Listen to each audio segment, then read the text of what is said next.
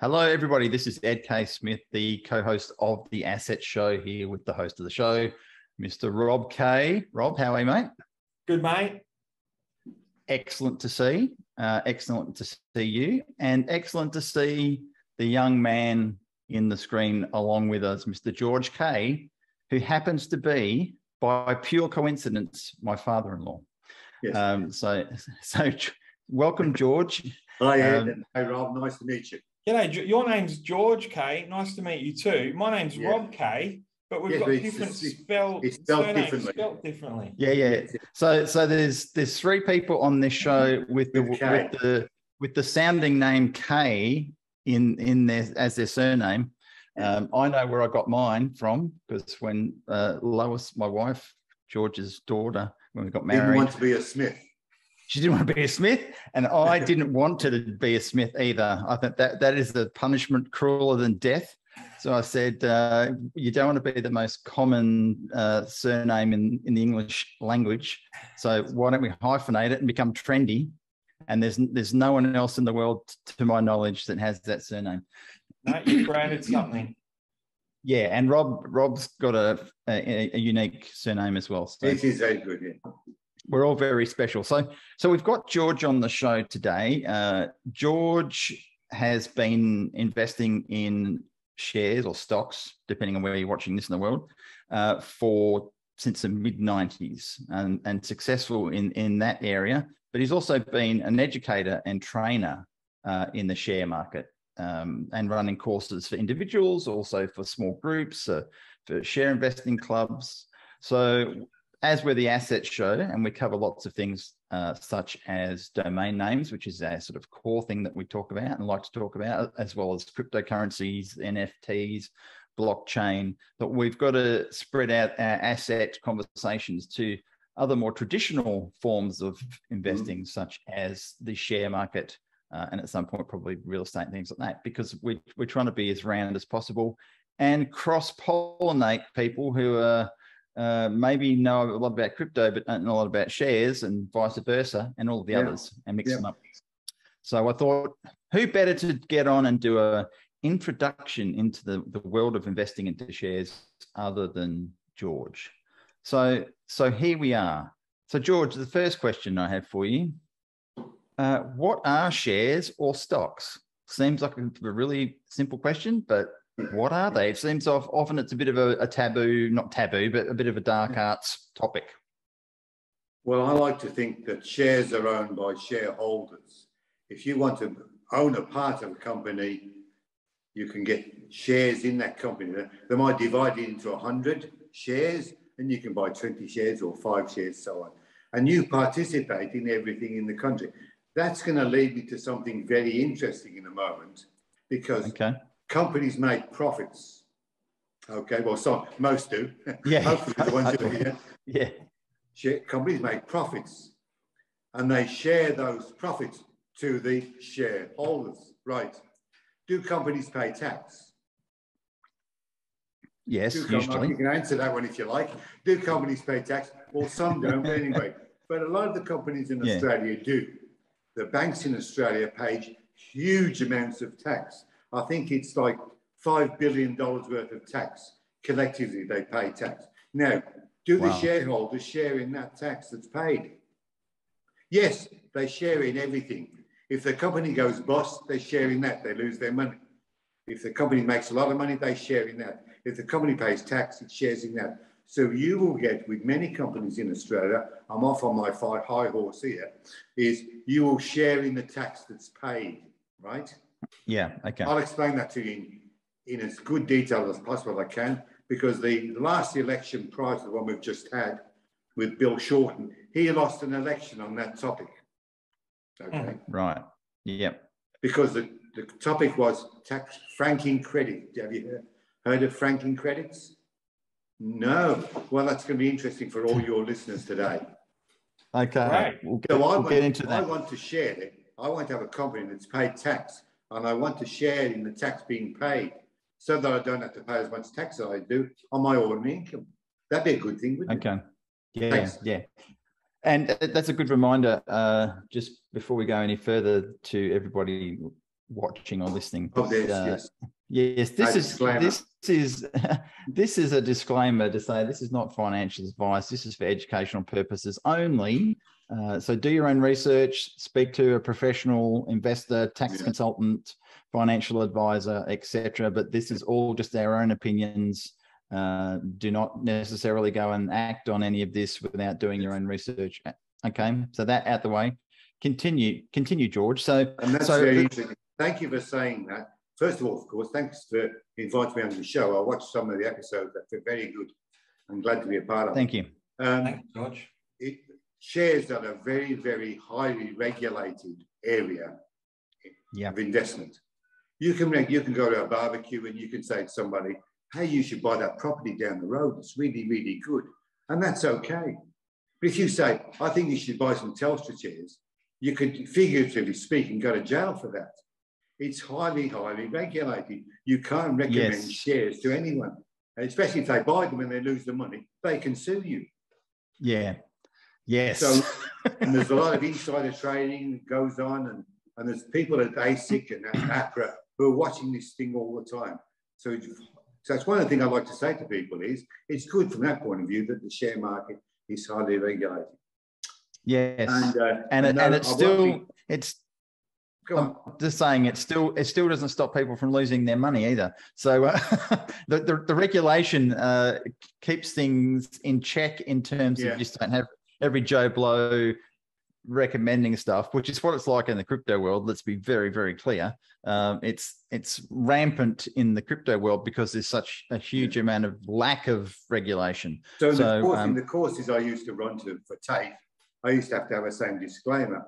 I would say, any stuff to talk about shares, I'm not recommending them.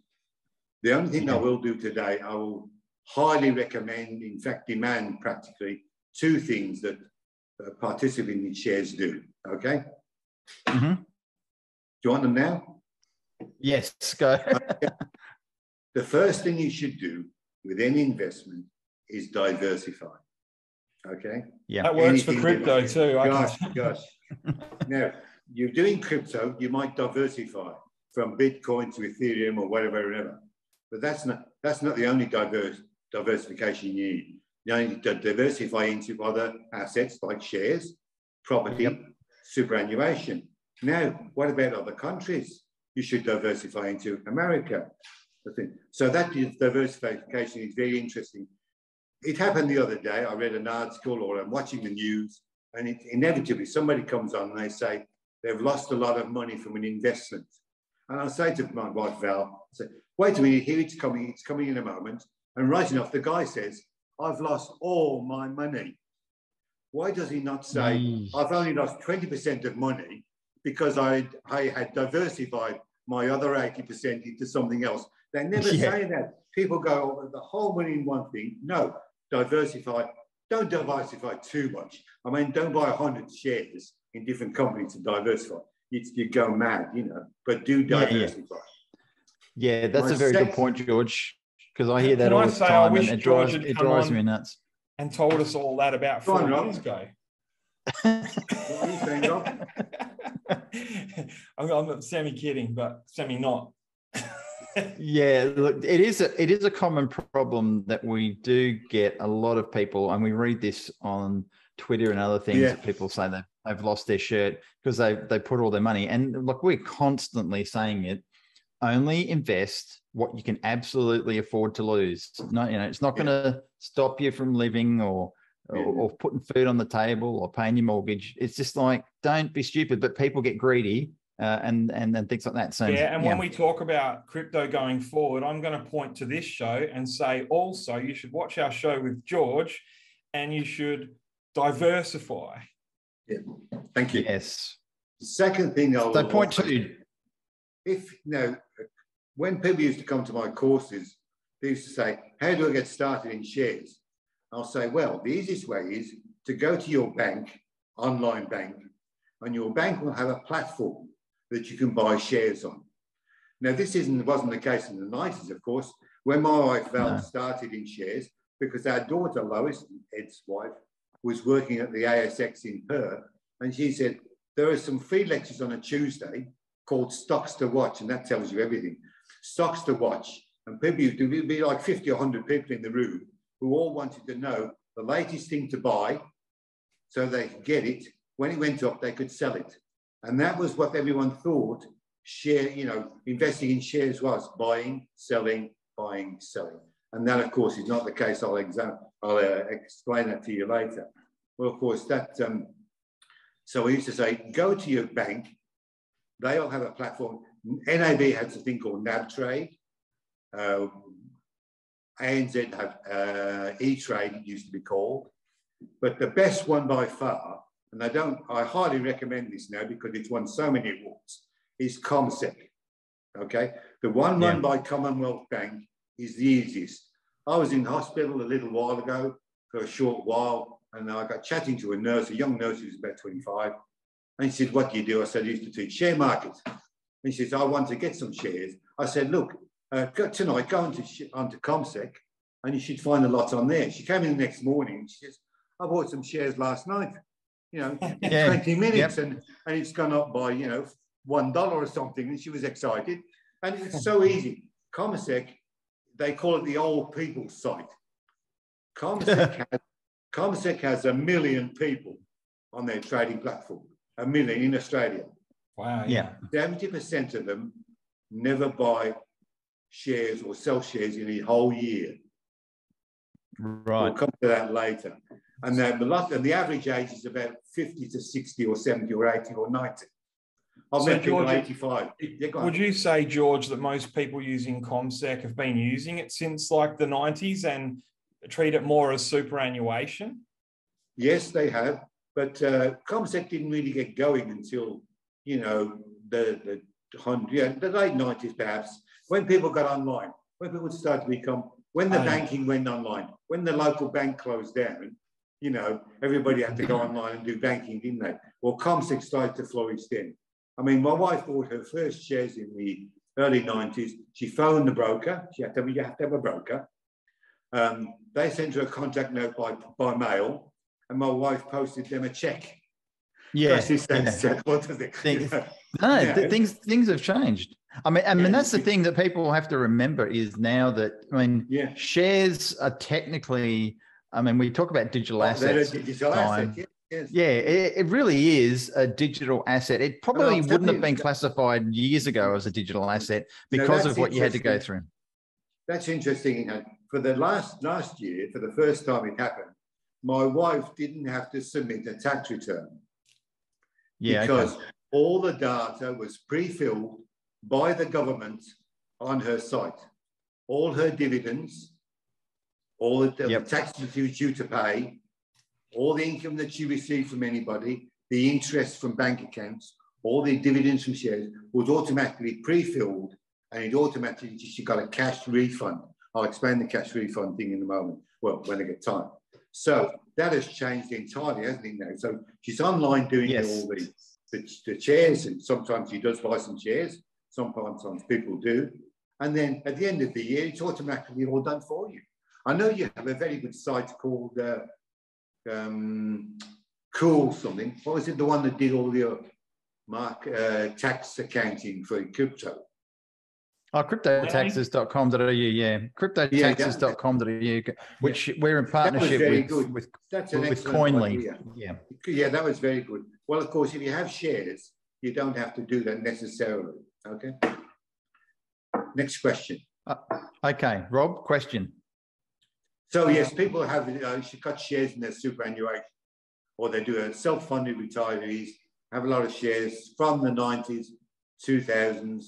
They've started to get lots of shares in their book. They've learned how to buy shares that are going to give, wait for it, give a secure and growing income.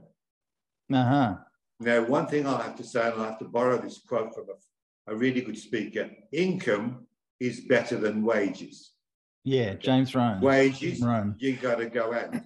Sorry, guys, but trading is like work. You've got to buy the share, watch it, sell it. That's work, right?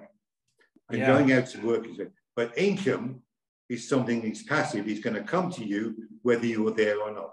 So for instance, say you've got shares in Bunnings.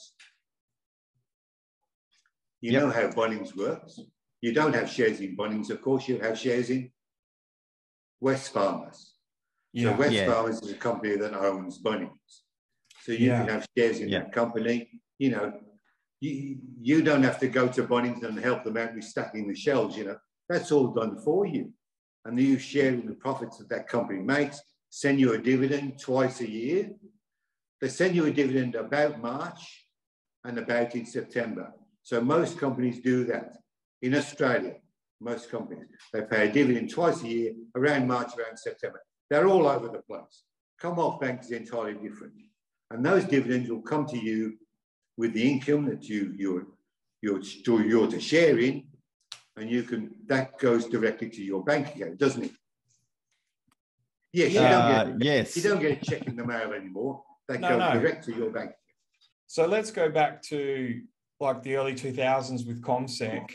I'm trying to draw parallels for me because I'm not that interested in shares, but I'm very interested in cryptocurrency. Yeah. But I can tell that it's the way the cryptocurrency markets work, obviously 100% borrowed the way they trade from the traditional stock market.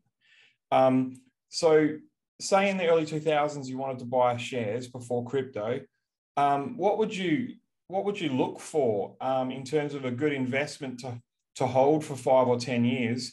And then that's the first question. And then once you've chosen something, how do you choose something to go into? And once you've chosen it, how do you watch it for 5 or 10 years? Yeah. And like maybe technical analysis kind of stuff, but basic technical analysis. And when do you, if ever, think I better pull out or I better put more in along the way? Good questions. The first one one of the interesting ones is, when do you pull out?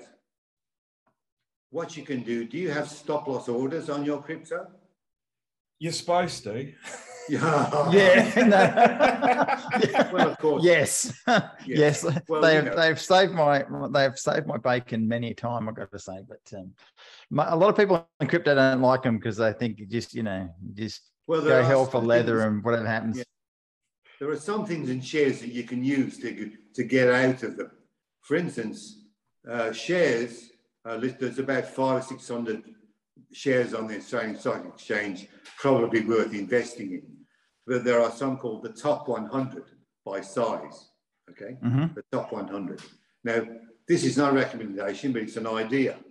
If you buy a share in the top 100, you don't have to watch it.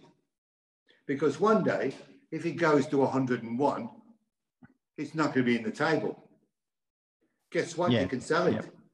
There's a simple rule that people often use. They say, I'll only buy shares in the top 100 or top 20 companies. And if it goes out of that list, then it's not any good anymore. It's not as good as the others. Maybe I should be selling the share and buy one of the ones that's remaining in the group. That's a very simple stop loss order. Now, if you're trading shares, I actually taught trading. I'm qualified to teach trading. You should always use, you work for CMC Markets for a while, for half a year. They're a very big company in CFDs. And you almost automatically put a stop in. I have traded the index. I've traded currencies. I used to trade the Australian US dollar. That was good to trade it because at 9:30 at night is when the market opened for American markets. That's where you got to start live. And you said, your wife goes to bed and you can stay up and trade, that's quite interesting. But I always traded with a stop loss. Always. Oh, okay, that's smart. People can learn that in cryptocurrency trading. Yes. The thing about cryptocurrency trading is it's 24/7. The merry-go-round doesn't stop. Do you have the option to use a stop loss in your platforms, do you? Well, you do if you're using what we call a centralized exchange. So people know of, you're talking about CommSec. The equivalent of that in cryptocurrency is like Binance.com and Coinbase.com. If you you originally place your Australian dollars into those platforms or exchanges, and then you can buy any of the 15,000 plus cryptocurrencies. We shouldn't even call them cryptocurrencies, to be honest. A lot of them are tokens. Blockchain tokens, but we call them cryptocurrencies.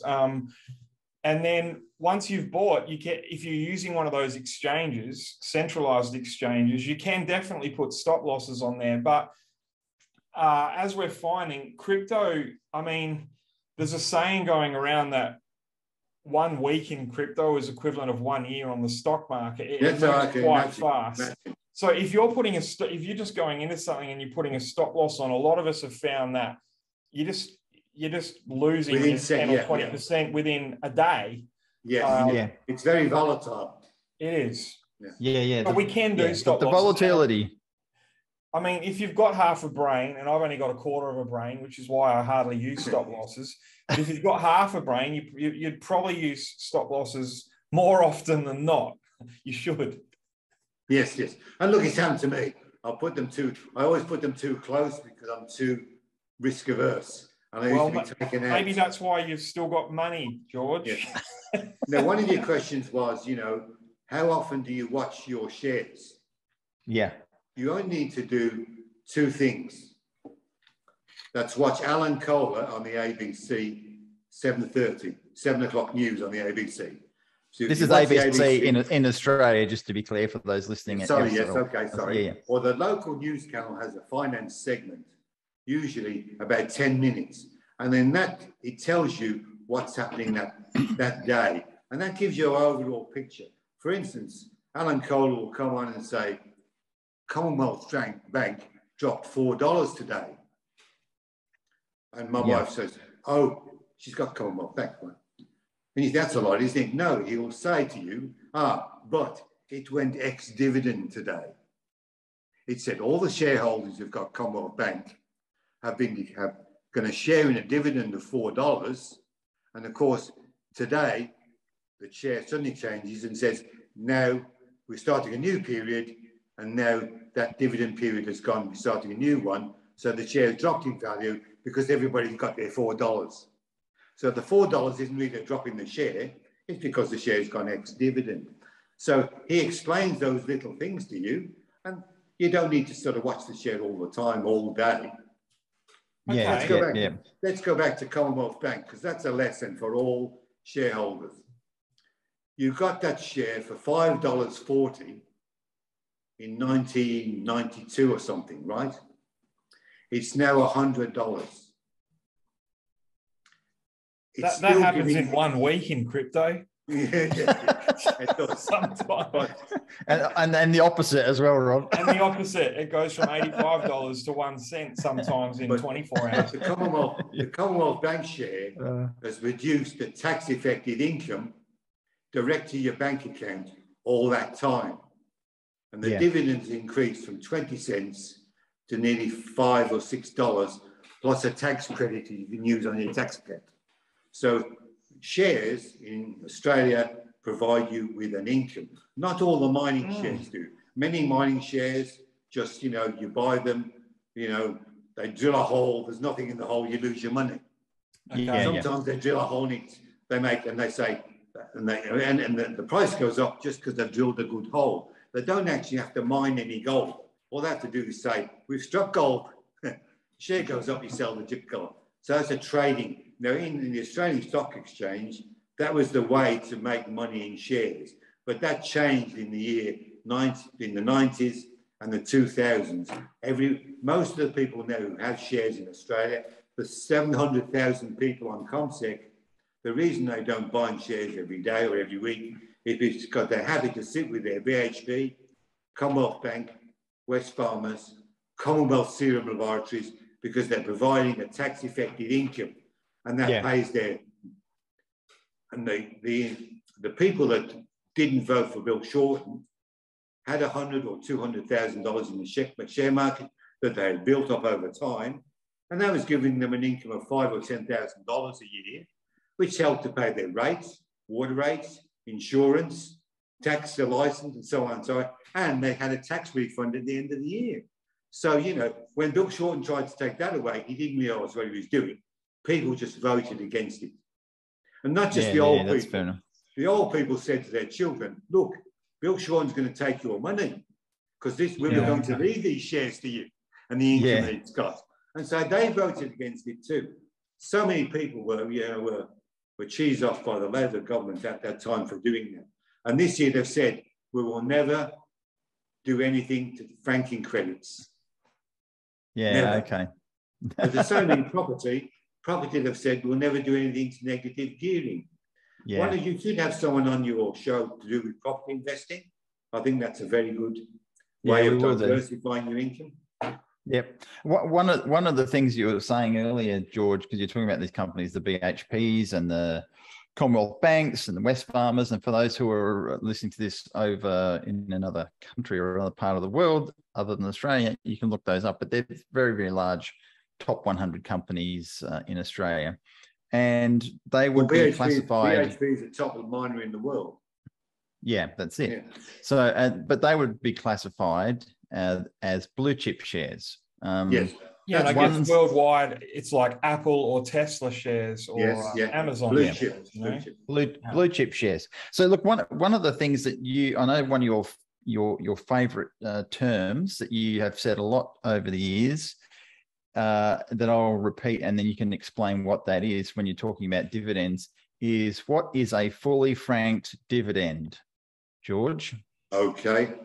Fully franked dividend means that the company has paid tax on your behalf. This only came out in the 1990s.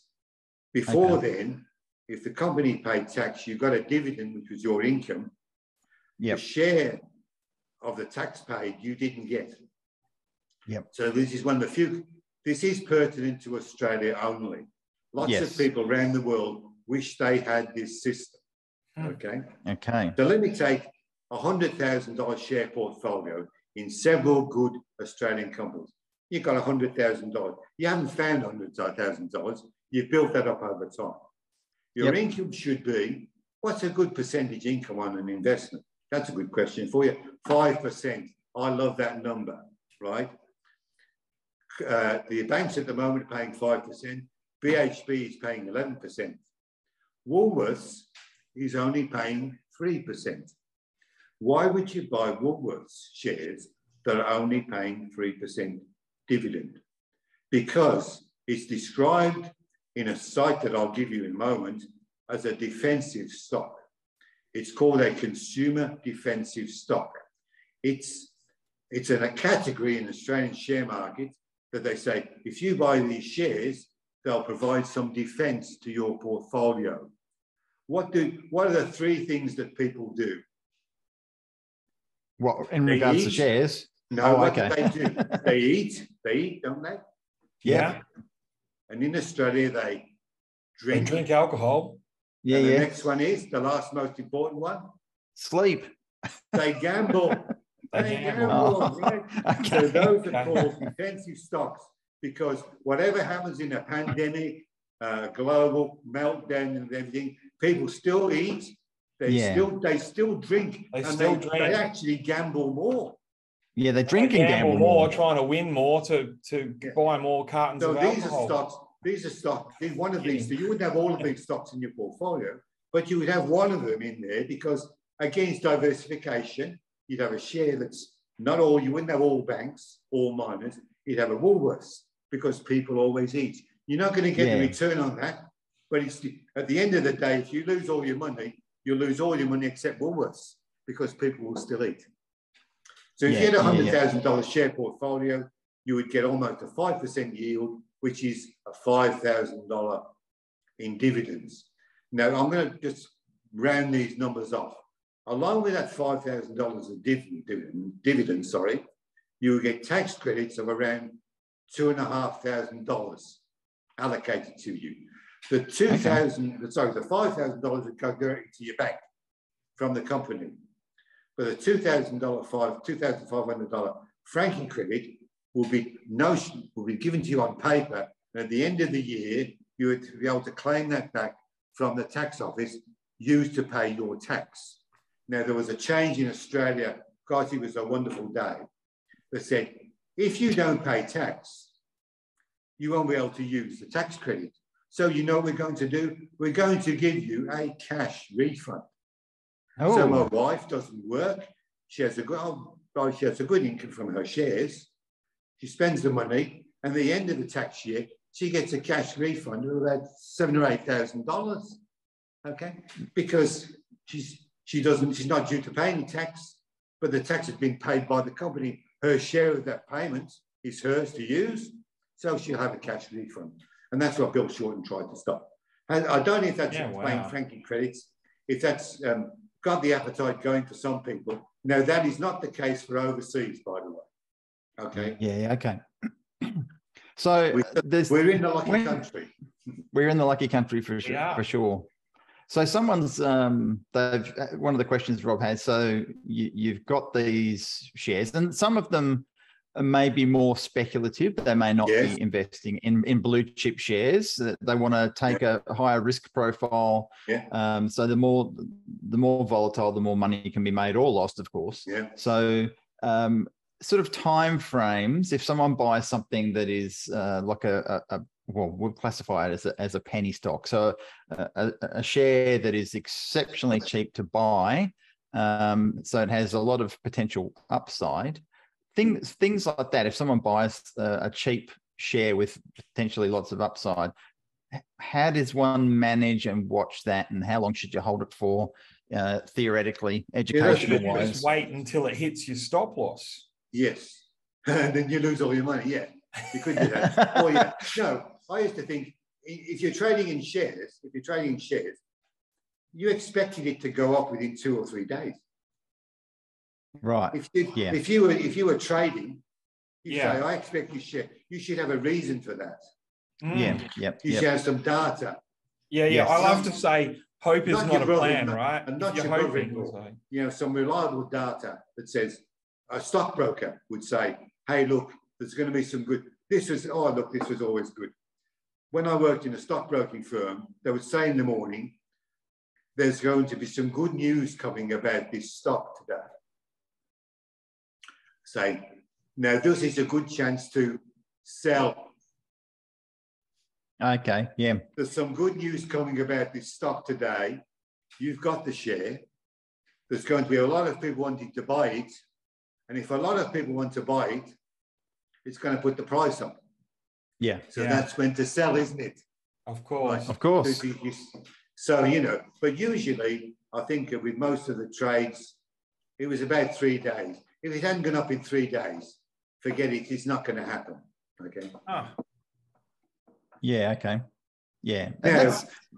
But so you would say there's no other examples of that it's not the case. That look, it could be 6 months or a year. I think I think if you're looking to trade, I just don't understand why you're not using technical analysis. Because if a share is trending up, we've just had a pandemic, haven't we? One of the things they talked about was the moving average. Remember that? They said, there's 5,000 cases, then there's 6,000, and then there's 7,000, and then there's 5,000. Oh, it's become below the moving average. There is a sign that things are getting all right. Now, in our cases, that's a sign that it's going to change. If it's going up, the moving average will be lower than the share, and then suddenly the share will cross down below the moving average. So that will mean to sell. That's a selling indication. Now, that's a very simple one. And if you go on a lot of transit sites, you can actually chart the moving average very easily. I can more or less draw a moving average for you on a chart without the mathematical thing. It's so easy to do. So they talked about that in the pandemic, a great deal. And so scientists using this is to indicate a trend. When the trend is moving upwards, when is it changing? When the moving average goes down. Now, let me tell you something here. You're always too late. But hopefully you're not really too late. If you're a few seconds late, that's all right. But, you don't want to be 1 minute too late, do you? Yeah, okay. Now, that's for the share that's trending upwards. So if it's trending upwards, you say, when's it going to change round? Well, when it crosses below the moving average. Now, some shares don't do that. They do this. Up, down, up, down, up, down. Now, here's a good idea. buy, sell, buy, sell, buy, sell. Now, I'm not greedy. I'm going to draw 2 lines on here. There's a line. See it? And there's a line at the top. Can you imagine those 2 lines? Now, here's the go. Buy, sell, buy, sell, buy, sell. So I didn't wait till you went to the top and the bottom. I waited till it didn't touch those 2 lines. Now, you will get those from something called the relative strength index or the stochastic indicator. So a share that is oscillating, you need an oscillating indicator to tell you when to buy and share. So a lot of traders use technical analysis. Yeah. So you're not trying to pick the top, you're not trying to pick the bottom, but you're sitting somewhere in the middle. So you're averaging your loss or your gain. There are lots of phrases on the stock market. I'll give you one here. Don't catch falling knives. You heard of that one? Yeah. Right. Yeah, it was in the paper. It was in the paper yesterday. And the other one is we've just had a bit of the share market's gone down and people think it's bounced up. And what has it done? It's bounced like a dead cat. Yeah, dead cat bounce. So that's called a dead cat bounce. This is a rather rude. This is a rather rude quote, and I apologise for it. It's a Chinese cat owners. Yeah. Bottom picker, get dirty finger. Bottom picker, get dirty finger. If you're trying to get the bottom of the share market or your particular Bitcoin, all you'll get is a dirty finger. Okay. Yeah, that's gross, George. That's gross. That one. There's another one in shares and everything else is shares take the stairs on the way up and the elevator on the way down. On the way down. Crypto. Really good one. Cryptos take the stairs on the way up to cryptocurrency. You know, now that tells me one thing. If you want to make money, you short stocks. Shorting is the way to make money, isn't it? Yeah, okay, because you're slowly stepping up, but you're rocketing down. Yeah, but it always happens very quickly. Yeah. It's very difficult to pick going on the way up, but when it comes down rapidly, and that's where you make your more money. People who short stocks make more money than people who go, as we can, go long. If you're expecting the share to go up, it takes a long time. You're going long on it. If you're going short, it's going to be a very short time, it comes down. Now, you can't trade short stocks on ComSec, but there are other avenues to trade short stocks. So can you short your cryptocurrencies? Yeah. Yeah. Yep. I've heard that's quite that's a different level of trading. Well, I always think what I've just said to you there, stairs on the way up, elevator on the way down. It's all quicker, easier to see. Bang. You've got to have your stop loss there. What, your stop loss on the short? Yes, you must. So if it keeps going up, pull out. Don't short anymore. Because here we are. When you trade, let's talk about shares. If you buy a share, the most you can lose if you go long, that means you're expecting it to go up. You buy the share. The most you can lose is the amount of the share. Yeah. But if you sell it short on the stock market, you say, I'm going to sell that stock. You don't have to have it, by the way. You can always find it another way. So you can sell the stock although you don't have it. But what about if it goes up 500 times? You're going to have to owe that money. So it can bankrupt you. You know, you can lose more than the price of the share. That's what I'm saying. Now, what that calls me, when you go short, the ideal thing is to have the stock as well. So you have the physical shares and you go short. And if you don't have the physical shares, it's called going naked. Yeah, You're going to lose all your clothes. Well, they're all leveraged. Well, this is the problem that's happened in crypto. Going short is a very popular way to make money quicker, easy. I always think it's easy because it does go down suddenly once it starts going. Yeah. This is what's happened in crypto, George. Yes, I know. A lot of people have over leveraged by, and this is the problem. A lot of the companies let them do this. They'll leverage 5, 10, 20x on a cryptocurrency. So they just get completely and utterly obliterated when it doesn't go the way that they're thinking it's going to go. So yeah, I've never wanted to play that game personally. On a lot of these platforms, they allow you to 100x. Yes, I'm sure. Yes, I've done that. I've gone to 100 on currency. Wow. Currency, 1% margin. Yeah, that's scary. Now you need stop losses, right? Yeah, yeah, right. yeah. Well, you have to. Yeah. Because you open an account for $1,000 with a company, and you think all I can lose is my $1,000. No. When you sign it, you say if your stock doesn't work, if it moves so fast that your stock doesn't work, it can take you into unknown territory, and you can lose more than your money you put in. You can go bankrupt. Yeah. Interesting. So we've touched on some sort of more advanced stuff here. Yeah. And because we're sort of trying to keep it in more of the beginner stuff, it was good to go into those spaces to give people an idea. But ultimately, if someone's listening to this and they're wanting to get into this for the first time, one of the things that we've talked about is sticking with blue chip stocks and using a simple platform like ComSec or whatever is the equivalent in another part of the world that basically isn't high risk profile. Obviously, your returns are more than likely going to be less because it's not as volatile, but it's a good way to experiment. What do you suggest, George, with people who want to do some trading without actually putting in any of their own money, just to do not fake trades? What's the word for it? Just practice trades, you know? Well, you go on to, Daniel, there are platforms there. They're called contracts for difference, CFDs. And you can go on there and they will give you a dummy account to trade. Okay. Do you have dummy accounts on the crypto?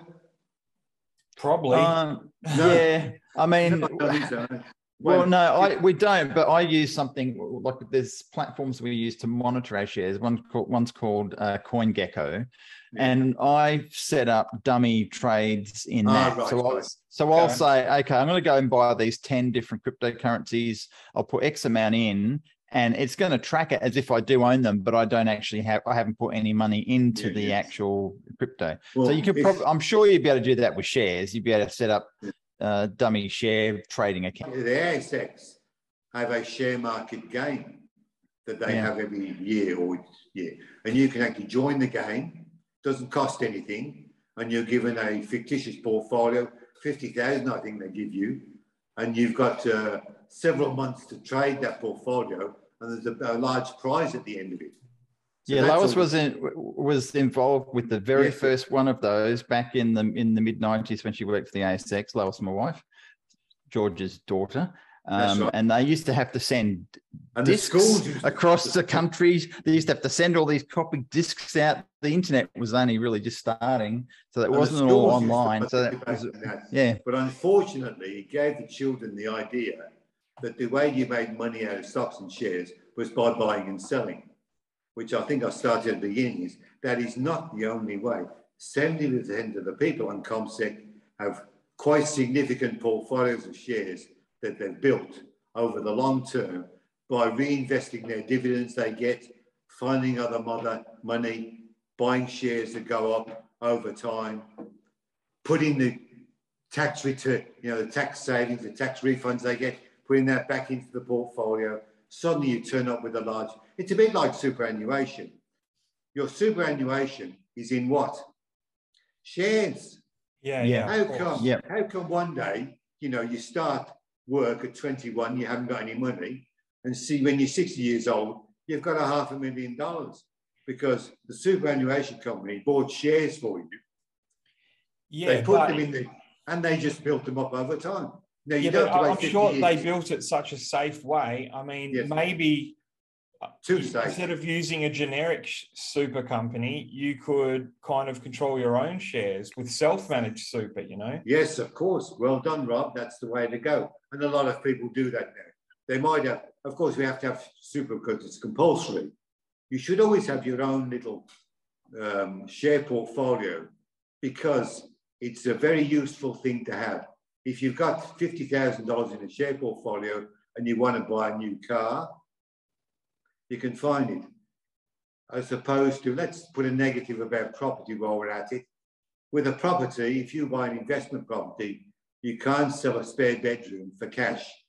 Yeah, good point. Yeah. But with shares, it's smaller and it's more easily manipulated. It's on the liquid. Other hand, yeah, on the it's other liquid. hand, if you've got shares in Coles, you can't go to the local manager and say, excuse me, I've got nowhere to live. Can I bunk down in the storeroom? So property would, because an investment property, you can always go and live in it if you want to at some time. So there's a couple of quotes for your listeners today. No, that's good. That's good. So we're heading to the top of the hour now, gentlemen. So Rob, any finishing up questions before we'll get to the end of this introduction into shares? I think it's been good talking about the traditional share market, and then just every now and then correlating it to crypto. And I guess the moral of this story that I'm getting is diversification. Like, people should be joining up to CommSec and putting, you know, some of their portfolio into the traditional blue chip safe stuff, and then if they want to, you know, have a crack at some fast money, maybe only putting in a small amount into some crypto, and then maybe doing technical analysis over at the share market. If people go and look at that, it's going to help them do technical analysis over in the crypto market. Yeah, right. My parting gift is a site for you to go on. It's free. Marketindex.com.au. Marketindex.com.au. I use that. I just go on there. It gives you valuable information about all the companies. Sometimes you don't even have the code of the company. So if you type in Woolworths, it will tell you WOW. That's the code. You go in there, and then you find out, it'll tell you it's a consumer defensive stock. A bit down on the right-hand side, it'll give you broker recommendations. It will say, 10 brokers say this is a buy, 1 broker says it's a hold, 4 brokers say sell it. So you're getting some background on there. It's also got a very basic charting package on it. It's live, it's interactive. You can put in a moving average on there, and you can find it some. You say, I'm going to buy this share. It's a good share. Should I buy it today? Have a look at the moving average. You might say, well, I think it's done below the moving average. I'll wait a few days, see if it turns around. So that's a very good website. Excellent. And it tells you the upcoming dividends. It tells you the historical dividends, everything. Yeah, okay, cool. Great site, so that's marketindex.com.au. Yeah. Yeah, cool. I'm looking at it now. Yeah, fantastic. Me too. It looks pretty good. Yeah. So look, free because there's some advertising on it, obviously. No, that's fair. That's fair enough. So that's all good. All right. Well, look, I think this has been fantastic. Thank you, George. There's a lot of people. I've enjoyed that chat on the technical analysis side of things. I don't usually get to speak about that, so it was good. No worries. So if you're thinking of getting into the share market, there's some easy ways to do it. As George says, you can just, and we're not sponsored by CommSec, just to be aware. You can go and open up a trading platform anywhere, but CommSec is one of the easy ones. It's been voted the most easy, user-friendly. And people, I've met which is important if you're the lady's 80 years old using it. Yeah, so that's important if you're just getting into it for the first time. Ease of use and reducing those barriers to entry is great. Yeah. So go on and have a look at it. Again, this is not financial advice. Do your own research. Speak to a financial advisor. Thanks. Nice to meet you, Rob. It's been nice to meet you, George. Thanks so much for coming on the show today. Yeah, thanks to everyone for tuning in. And again, we always like to ask you, if you're watching this on YouTube, please go and hit the subscribe button if you feel it's worthwhile to subscribe to. Also like the episode. But we thank you for your time, and we'll see you on the next episode. Thanks, George. Thanks, Rob. Thanks. Yeah, man. Thanks, guys. Bye. Thanks, Bye for now.